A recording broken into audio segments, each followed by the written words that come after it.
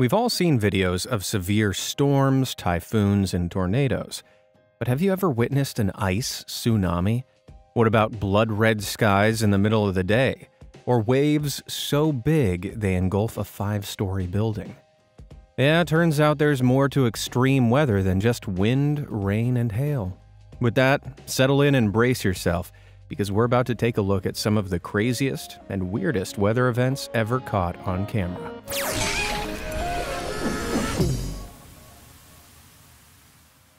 Cappuccino Sea. If you've ever visited the beach, you've probably seen a rogue patch of sea foam.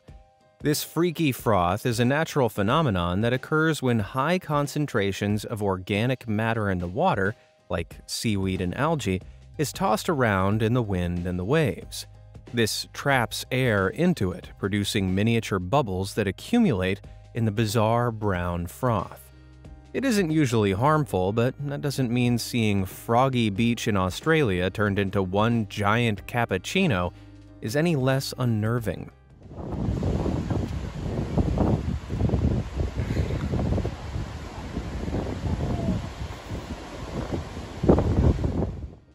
It may be natural, but that looks weirdly unpleasant. Not as unpleasant as what this guy's about to go through. Suds up.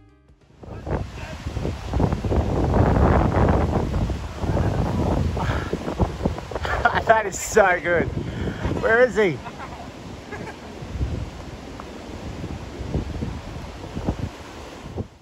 Just imagine being completely consumed by a load of dirty, frothy, salty foam that has the consistency of whipped cream. Ugh. While the majority of the sea foam isn't toxic, some countries, like the UK, dump large amounts of untreated sewage straight into their seas and rivers, which can create toxic froth on the waves. Seeing how it's almost impossible to tell the two types of foam apart, I think I'll stick to the sun loungers, thanks. But what would you do? If you dive right in, hit that like button. If you'd stick to the sun loungers like me, hit that subscribe button. All done? Great. What weird weather phenomenon have we got next? Uplit lightning. We all know that lightning strikes start in clouds and either streak across the sky from cloud to cloud or hit the ground, right? But if that's the case, how do you explain this?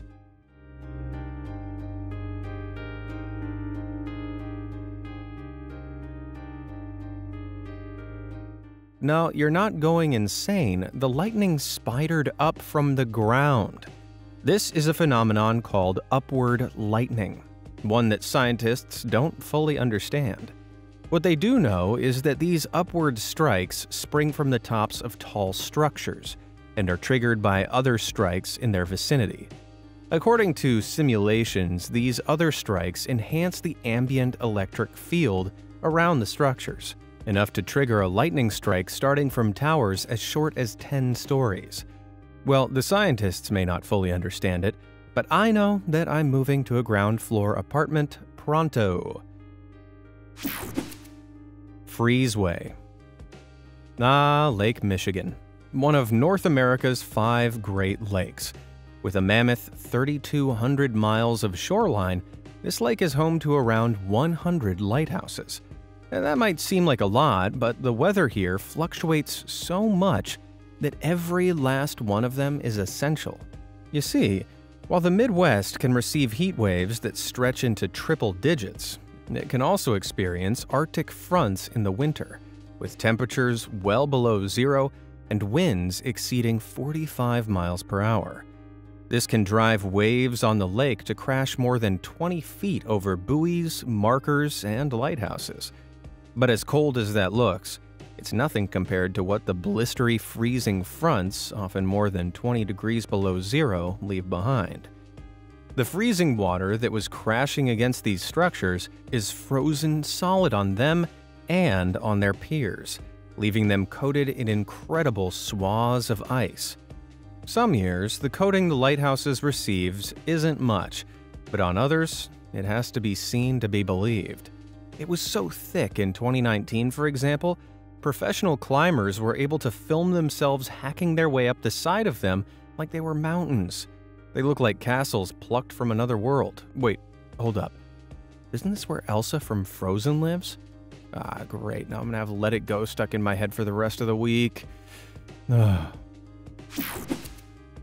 Sunam Ice. Beachfront properties can boast incredible views all year round, whether it's in summer when the waves are crashing or in winter when it's all iced over.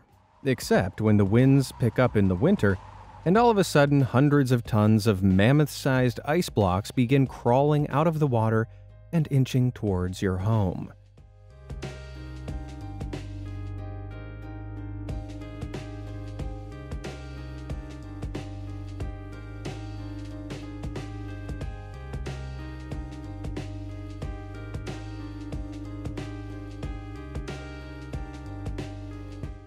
Despite what it looks like, the ice doesn't actually have a mind of its own.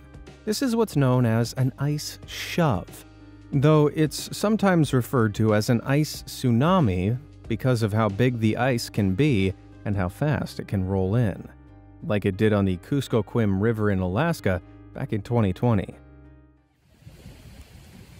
Whoa.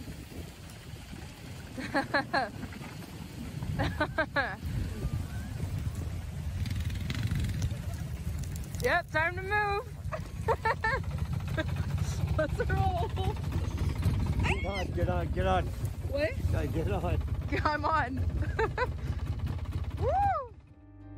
Ice shoves occur when strong winds or currents running underneath force the ice from the water's surface to shatter and pile up on the land.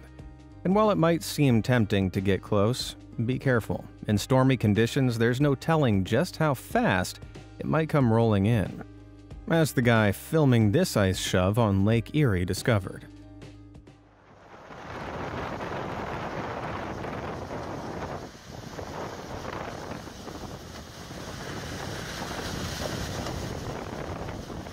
Oh my God, I can't believe I actually got it.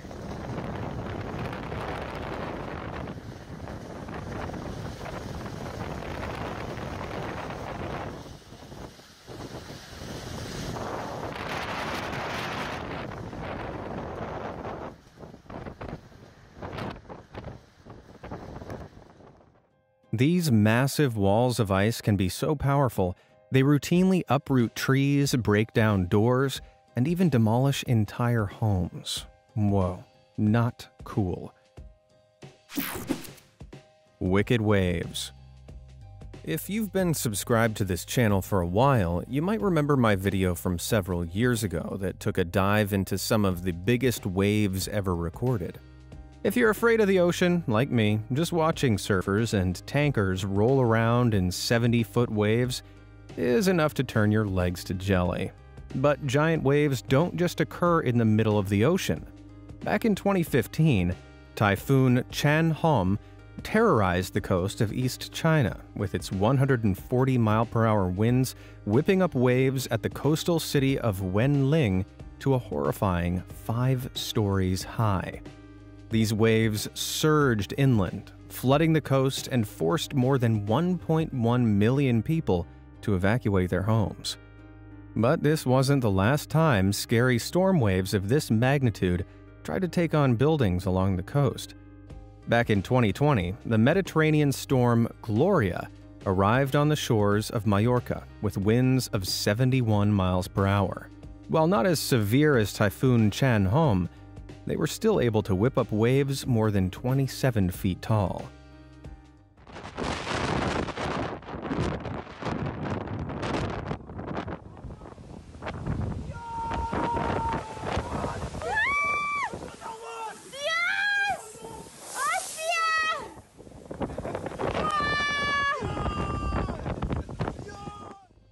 I mean, I do appreciate the relentless optimism of these guys, but if a giant wave literally washed over a 3-story building in front of me, I'd be running away from it, not towards it.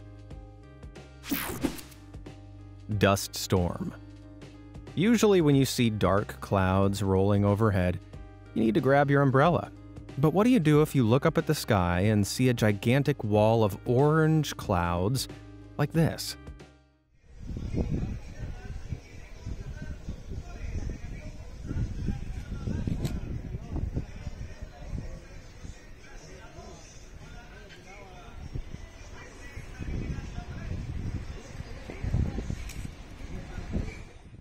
I don't think an umbrella is going to cut it here. Here being Diego de Almagro in Chile back in March 2022. This isn't any normal storm. It's a dust storm. Sometimes called a sandstorm, these ominous phenomena arise when strong wind fronts blow loose sand or dirt from a dry surface, like a stretch of land or desert after a drought. This accumulates in dense, wall-like clouds that can measure up to 37 miles high. And while an approaching storm looks terrifying, being inside one is something else.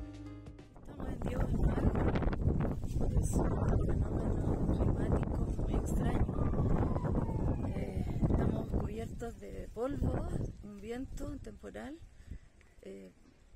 amainó un poco, pero recién el viento fue terrible. En 5 minutos bajó todas las nubes con polvo y no sé, desde El Salvador y hoy día aquí andamos. Light filters through the dust and sand, submerging everything in a haze, which interestingly changes in color depending on the type of dust you're squinting through. Chile's dust storm produced a dystopian orange haze, for example.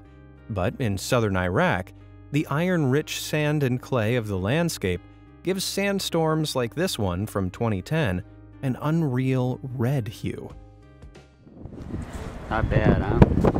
Barely see across the way, which is probably less than 100 feet. And visibility this way, geez, I don't know, 50. That way, same thing. You can't even tell what's down there. With dust this red, it's hard to tell whether this footage was shot on Earth or on Mars. Rail rain. There are a few places you might expect to see a waterfall, like in a rainforest or at a water park. You know where you definitely don't expect to see one though? Getting off the subway in New York City. And yet, this is exactly what happened back in September 2021.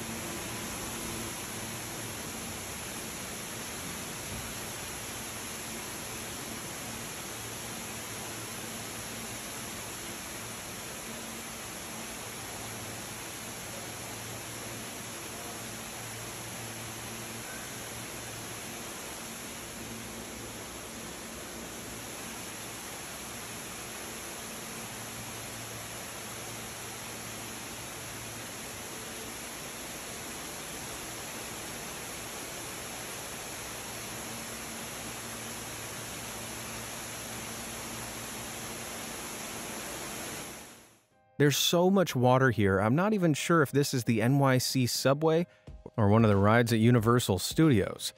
All jokes aside, this catastrophic cascade was the result of Hurricane Ida, which dumped 3 inches of rain on New York in just over an hour.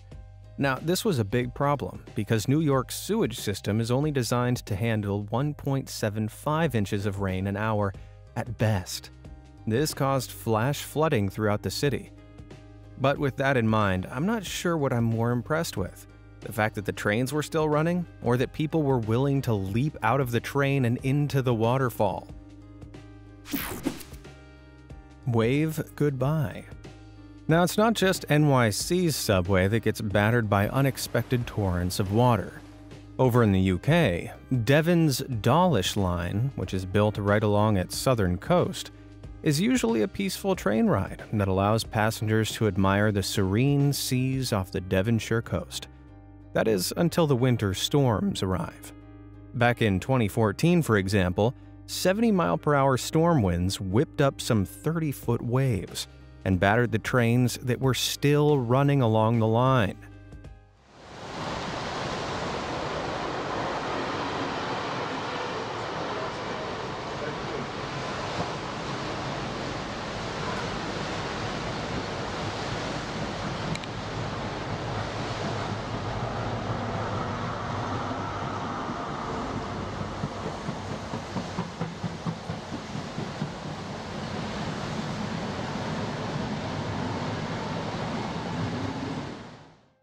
These were some particularly powerful waves, one that ended up almost completely destroying a short stretch of shoreline railway. More than 35 million pounds was needed to repair the line, along with a further 80 million pounds to repair the seawall protecting it. But that still wasn't enough. In 2020, a huge storm wave struck one of the trains with so much force, it smashed the windows and injured several passengers on board.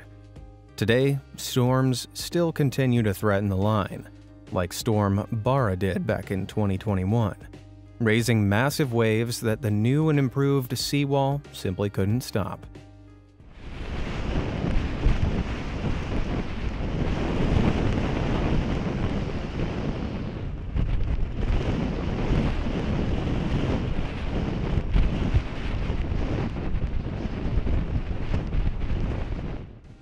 Yikes. Looks like those improvement plans might have been derailed. Stunning supercells. Now, there are showers, there are storms, and then there are supercells.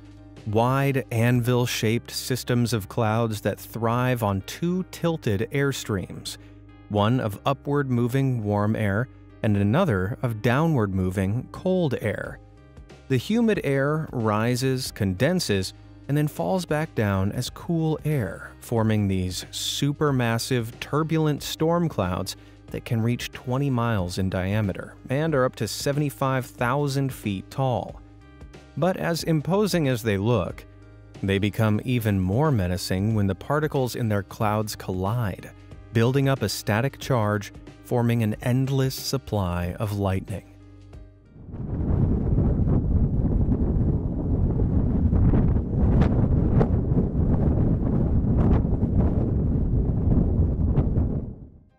Not sure whether I should be afraid or in awe. Probably both, right? Well, when the rotating updraft feeding this formation really gets up to speed, forming what scientists call a mesocyclone, that's when they can start spawning something a little more terrifying at the ground level. Tearing tornadoes. Tornadoes are pretty terrifying at the best of times. These narrow, violently rotating columns of air generally occur when warm, humid air collides with cold, dry air. As the cold air is pushed up, the warm air begins to rotate, producing an updraft which eventually rotates sharply if winds in the area vary in direction or speed. This produces a huge column of warm, moist, rotating air that is then fed by the cold air coming down from the mesocyclone above. Depending on its size and strength, this funnel system can whip around at speeds exceeding 200 miles per hour, ripping up anything and everything in their path.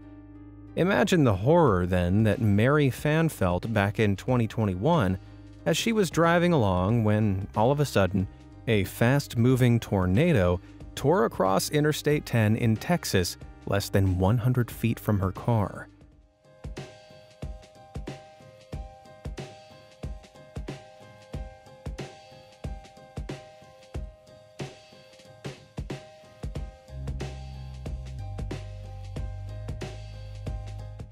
Whoa, was there some lightning in those as well?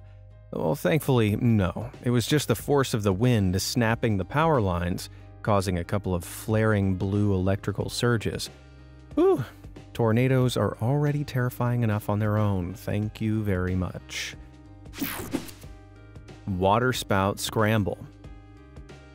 Now, tornadoes don't just form over land, they can form over water too. Although when they do, the weather nerds prefer if you call them waterspouts.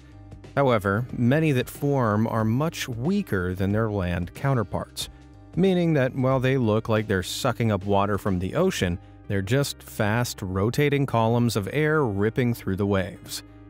The average waterspout is 165 feet in diameter, with winds around 50 miles per hour, much, much less than those previously mentioned 200-mile-per-hour tornadoes. They almost don't sound that bad. That is, until they reach land, like this one in the coastal town of Cefalù, Sicily did back in 2020.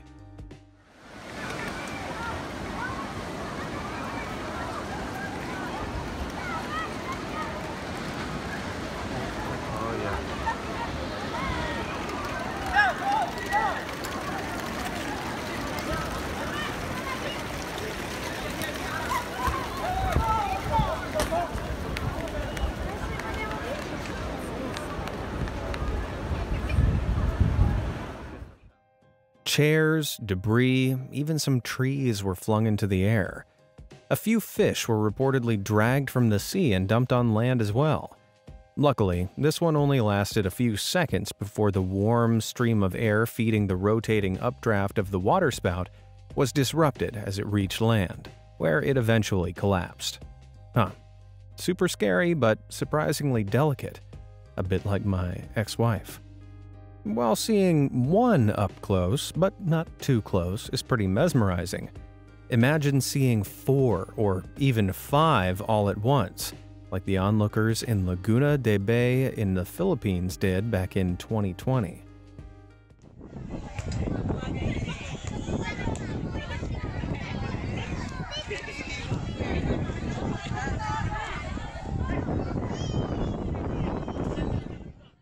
I mean, we know they're terrifying, but at this distance, and with that sunset behind them, in my opinion, they just look majestic.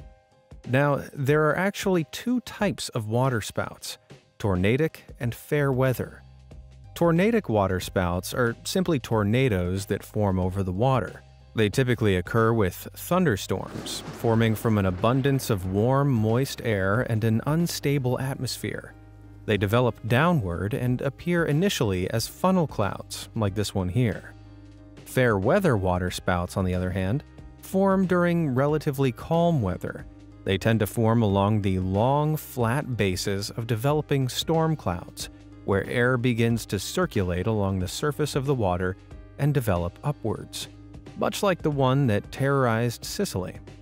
They typically occur during light wind conditions, and because of this, they don't move much. Even so, if you're out on the water and start seeing droplets flurrying around in a spiral, make sure you start paddling in the other direction. Fire-nado. Okay, so now we've witnessed how terrifying regular tornadoes and waterspouts can be, but have you ever heard of a fire twister? Sounds like something made up for a film, doesn't it? Well, firefighters tackling a wildfire in Greece learned that these things are real and horrifyingly powerful back in 2021.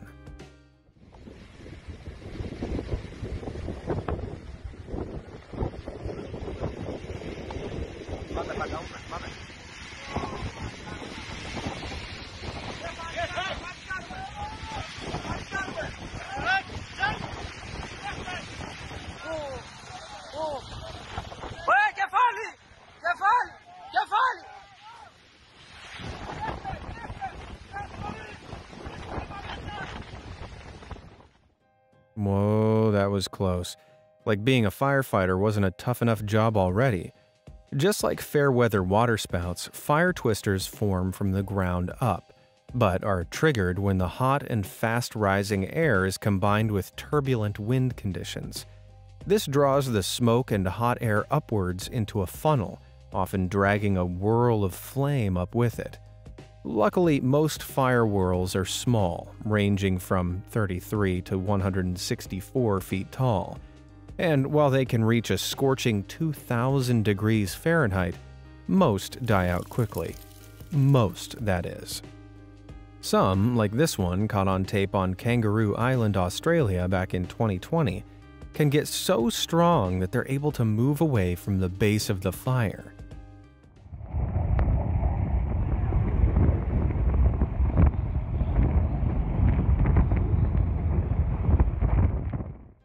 But this isn't a fire whirl's final form. In the cases of larger wildfires or even volcanic eruptions, the sheer amount of hot air and ash rising into the troposphere can create flammagenitus clouds, also known as pyrocumulonimbus clouds. Depending on the wind, these ash clouds can become storm clouds, hosting mesocyclones and creating their own actual tornadoes, also known as fire tornadoes. This happened back in 2018 when California's Carr Fire triggered the creation of pyrocumulonimbus, which eventually gave shape to this horrifying EF3 tornado, with winds in excess of 143 miles per hour.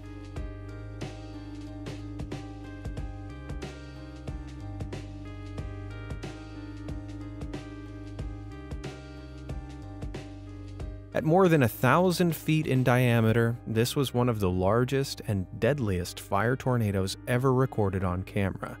Oh, I do not envy the crew of that helicopter one bit. Brace for the glacier. Glaciers are huge accumulations of ice, snow, and sediment, which, thanks to gravity, move slowly down the land they build up on. They're a real sight to behold, which is what makes Alaska's Portage Glacier, at roughly 6 miles long and 10 stories tall, such a popular tourist destination. The only problem is that tourists forget glaciers aren't solid. They can melt, crack, and fracture, often without warning. And that's what happened to Jason Rausch Jr. and his family, who were visiting Portage Glacier back in 2020.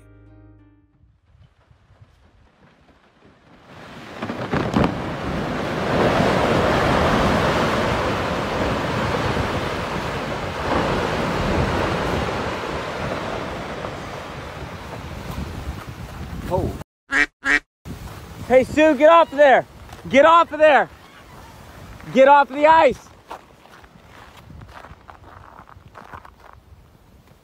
Get off of the ice. Oh.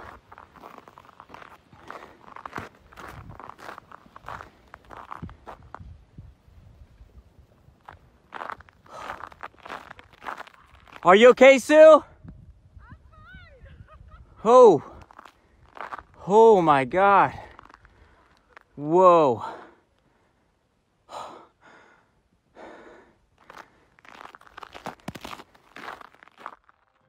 A block roughly the size of a house, weighing tens of thousands of pounds, crashed into the frozen lake below it. But only the surface of the lake was frozen. So the crash sent a small, albeit heart-stopping, under-ice tidal wave towards Jason and his family. If it had been any bigger, they could have been in real trouble. Thank God Jason was able to keep his cool. Changing directions. Your old geography teacher probably taught you that rivers run in one direction, the way gravity leads them, right? Well, that's not strictly true. Some rivers around the world experience an all-natural phenomenon called a tidal bore, which is where the leading end of a tide from the sea is strong enough to push against the river, temporarily reversing its direction. This occurs in places where the mouth of a river or estuary is wide and flat, and the difference between low tide and high tide is quite large, usually about 20 feet in difference. When those conditions are met, a tidal bore can form, like it often does in Moncton, New Brunswick.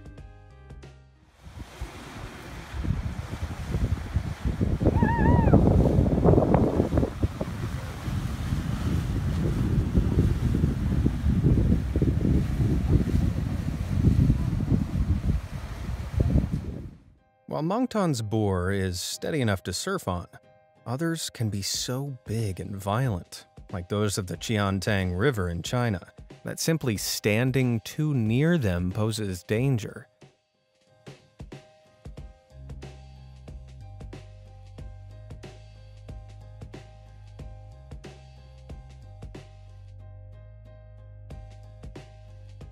The surging sight of this 30-foot tidal wave has become so famous that it's earned the name Silver Dragon, and thousands of spectators gather along the banks to see it every year.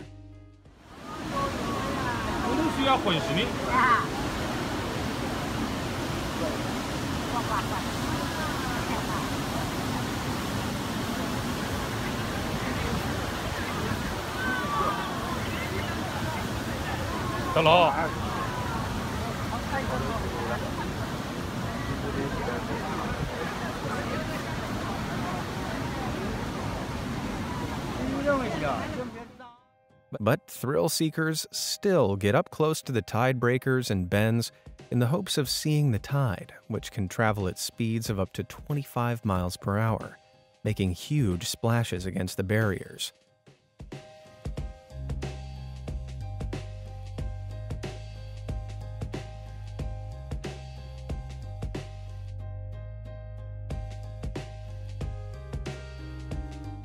But hang on, how do spectators know when to gather in the thousands for the largest tidal bores? Well, that comes down to lunar tides. When the moon is closer to the Earth, the huge gravitational pull of it draws the tidewaters in that location up. With the moon providing this constantly, the incoming tide is always at its highest along the Qiantang around mid-August every year. However, weather events can also impact just how big these waves become. In 2013, the winds of Typhoon Trami boosted the bore, meaning the high tide was more than twice its usual height. The wave traveling up the river broke through the flood barriers and surged up the banks, sweeping away spectators and pushing them along walkways. Yikes. I think I'll stick to watching videos of this rather than risk watching it in person. Which of these weather events did you think was the most extreme? And have you ever witnessed any firsthand? Let me know down in the comments below, and thanks for watching.